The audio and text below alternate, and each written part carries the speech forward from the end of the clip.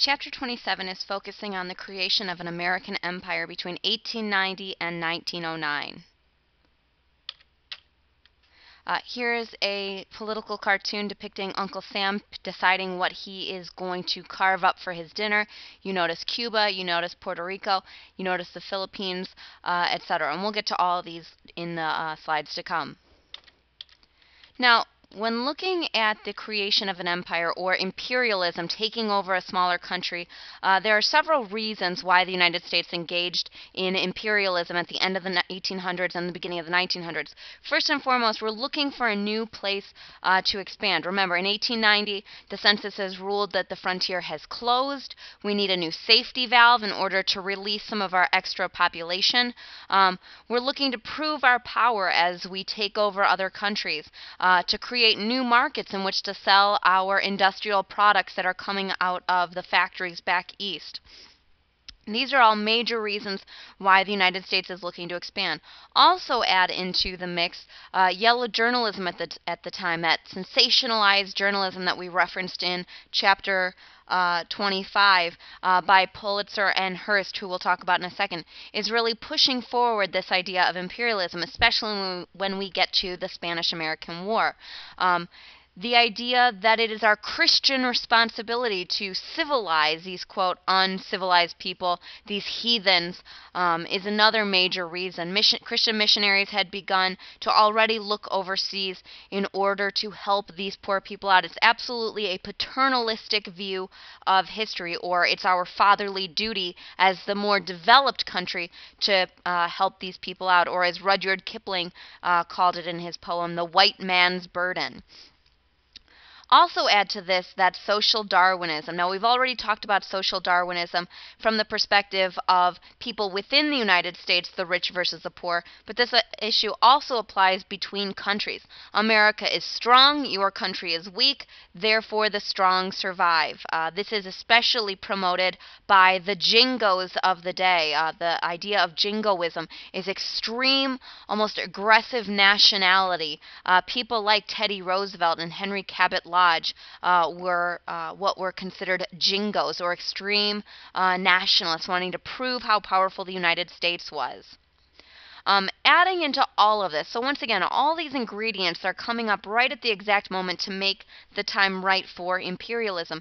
Alfred Thayer Mahan in 1890 wrote a very influential book, The Influence of Sea Power Upon History. Basically, this book is promoting the link between world domination, world power, and control of the seas, that at every stage historically there has been a country that controls the seas and is therefore a dominant world power. Think of Spain with the Spanish Armada, or the English under Queen Elizabeth and moving forward. And so this book really helped to promote the building up of a modern-day steel navy as a way to prove our power, especially under Teddy Roosevelt when he was the Assistant Secretary of the Navy and later on as President. In 1889, at the Pan-American Conference, which is a conference of all the American states, the Secretary of State at the time, James G. Blaine, promoted what became known as the Big Sister policy. That it's our job as almost a big sister here in the Americas to take Latin America under our wing, to open up their markets to the United States, and to promote more economic cooperation, basically advocating for a reduction of tariffs. So while it is economically advantageous to both parties, it obviously has a paternalistic view of Latin America. Here you see Uncle Sam being all tied up with this imperialism. Now, a couple of the areas that we're going to look at, first and foremost, is Hawaii. Obviously, Hawaii is currently part of the United States. Well, here's how it happened. Hawaii had long been a jewel desired by many Americans as early as the 1800s. It's the perfect place for people traveling to Asia, either for business or for whalers out in the Pacific Ocean.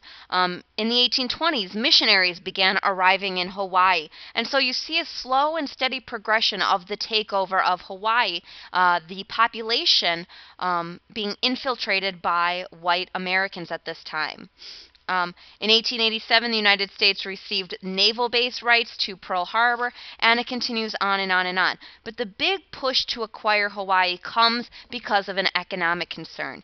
As more and more Americans began moving to Hawaii to build up businesses, particularly in sugarcane or in pineapple, like Dole, for example, they obviously wanted to then sell their products back to Americans here in the United States. They are Americans, they have an American company, and they want to sell it to other Americans. But the McKinley Tariff of 1890 was crazy, crazy high. And since technically these companies were operating in a foreign country, they were being tariffed by the United States. They had to pay this extremely high tariff. Now, Americans living in Hawaii are like, well, the way to fix this is let's take over Hawaii. Then we won't have to abide by this tariff.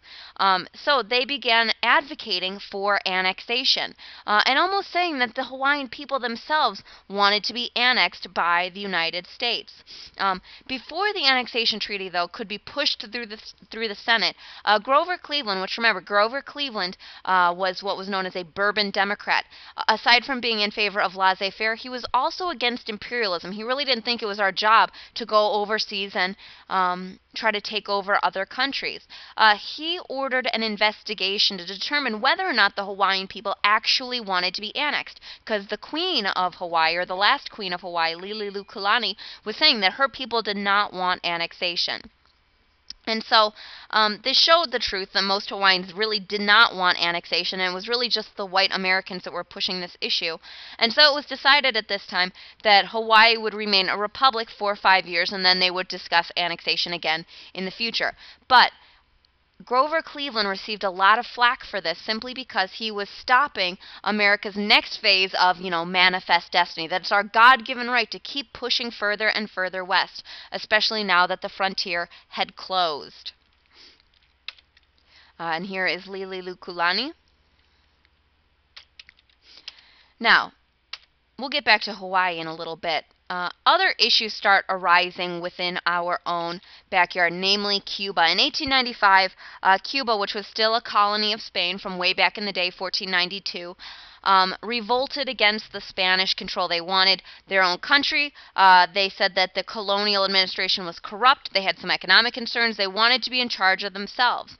And these revolutionaries were called insurrectos, or insurgents. They adopted a policy of scorched earth, basically burning everything to the ground. Anything is fair game to try to push Spain out. This is total war. The United States really took notice because of American business that was there. Basically, we were making about $100 million every single year off of trade with Cuba. There was a lot of American businesses stationed in Cuba, a lot of American property, that we all of a sudden, and very rightly so, became worried about whether or not our citizens were safe, whether their property was safe, etc. So we began to try to urge Spain to kind of deal with this and bring this to an end. Instead, Spain chose to send in General Weyler to put an end to this rebellion, or as the Cubans called him, the Butcher. He forced the insurrectos into re-concentration camps, where many of them obviously died from disease, starvation, etc. And all of this was being written about in the American newspapers, especially the yellow journalism of the day. There was a lot of remorse and sadness for those Cuban people that they were being treated so unfairly by the Spanish.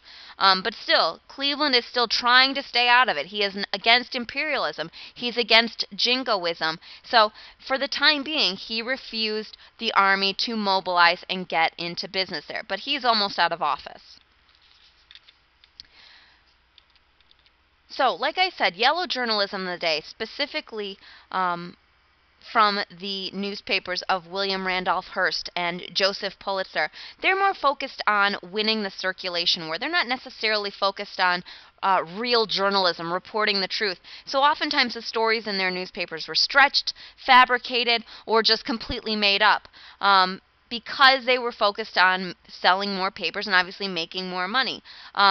These sensationalized stories are really aiming at the hearts of the American people, obviously siding with the Spanish.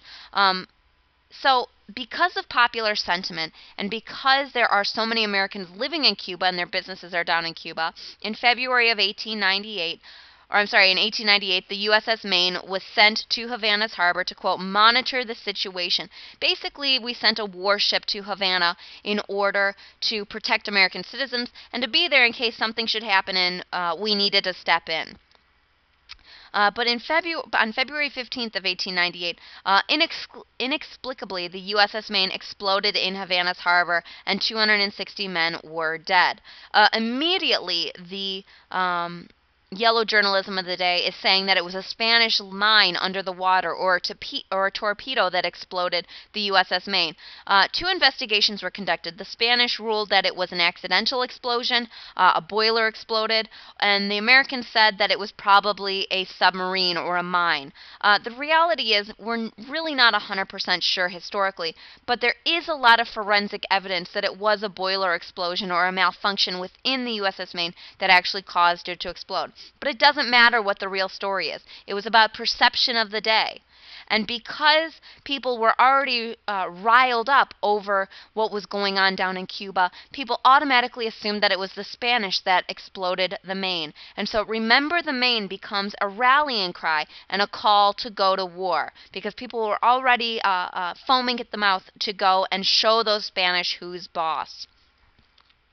Here is the explosion of the Maine as depicted in the yellow journalism of the day. Here's another story from the yellow journalism of the day that depicted the Spanish strip-searching American women on board their ships. Obviously, this would have been horrifying to Victorian-era Americans at the time. The front cover of The World that the Maine explosion was caused by a bomb or torpedo. So, Spain is very intent on keeping the United States out of this. They want this to just be an issue between them and their colony, and rightfully so. But Americans are still calling for war. The Spanish met the two demands that we had given them, namely to end the reconcentration camps and to call for an armistice with the Cuban rebels. But the American jingoes, people like Teddy Roosevelt and him included, were calling William McKinley Wobbly Willie because he wasn't gung-ho about going to war. Now, William McKinley was reluctant to go towards war because he had actually fought in the Civil War. He knew what war looked like. It wasn't this romanticized image that a lot of Americans have of what war is. But in the end, he couldn't deny public opinion. There were so many people advocating for war. Yellow journalism is daily screaming for war with Spain. He can't continue on and expect to ever be reelected. And so in April of 1898, he asked Congress for a declaration of war, and they agreed with him. And thus begins the Spanish-American War. Now, at the same time that the United States declared war on Spain, we also passed the Teller Amendment. Now, this is not an amendment to the Constitution. It's really just a promise. We said that once this war is over, we promise Cuba their independence. Basically, we were saying that we had no design to become a new colonizing power to Cuba. Now, there's going to be some other issues coming out of that, but that is the promise at the beginning of the war with the Teller Amendment. So this war happens all of a sudden. Americans are crazy excited to go to war, but it's very premature. We're not exactly 100% mobilized to go to war. It's been a really long time since we've actually fought a war against another country or an organized force like we did see during the Civil War and prior to that.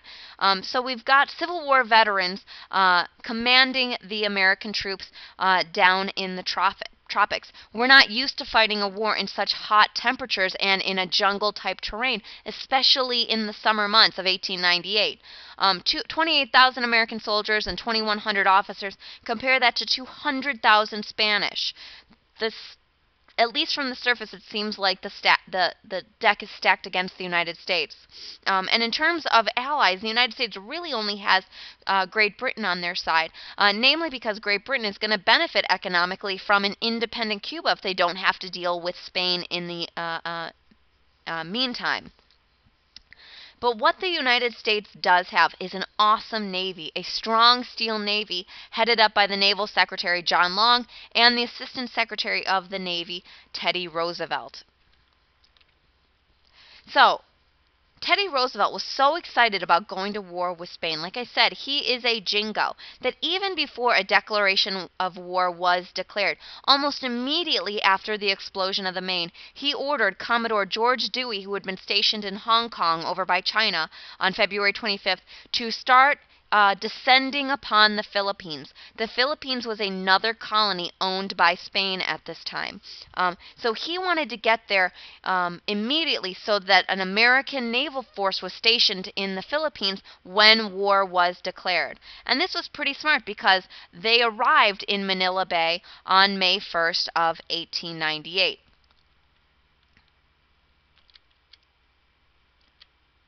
So, on May 1st of 1898, George Dewey arrives in Manila Bay with 6 warships. The Spanish were unprepared. They did not realize that an American force could get there so fast, namely because they didn't realize that he had been sent there before a declaration of war had been called. And so the American Navy destroyed all 400, the Spanish ship. 400 Spanish were dead, not a single American casualty. The Jingos are so excited over this. But in the meantime, Dewey has to wait in Manila Bay for the American soldiers. So they have defeated the Spanish Navy out in Manila Bay, but they don't have the ground forces to go on land and start the ground assault against the Spanish. And there was a possible problem where all of the European countries began coming to the Philippines to get their citizens out of there. And there was a little bit of a fear that Germany was going to start a conflict to try to seize the Philippines. Luckily, that didn't happen. And the American soldiers did begin arriving in August of 1898 and began coordinating with the Filipino insurgents, the other revolutionaries over in the Philippines, as led by Emilio Aguinaldo. They were excited to have American help to win them their independence. Too bad for Emilio Aguinaldo that the United States was going to control the Philippines after this war was over. And when all this is going on, Hawaii comes up again. You know, it was one thing to deny annexation before, but we're in the middle of a war now with Spain. We're fighting in not only Cuba, soon to be fighting in Puerto Rico, but also the Philippines over in Asia. We needed a refueling station in the Pacific on the way to the Philippines. And so there was no more discussion about this anti-imperialism business. And so through a joint resolution of Congress, the Philippines were officially annexed on July 7th of 1898. And later granted territorial status in 1900. Here is Emilio Aguinaldo with his Filipino forces.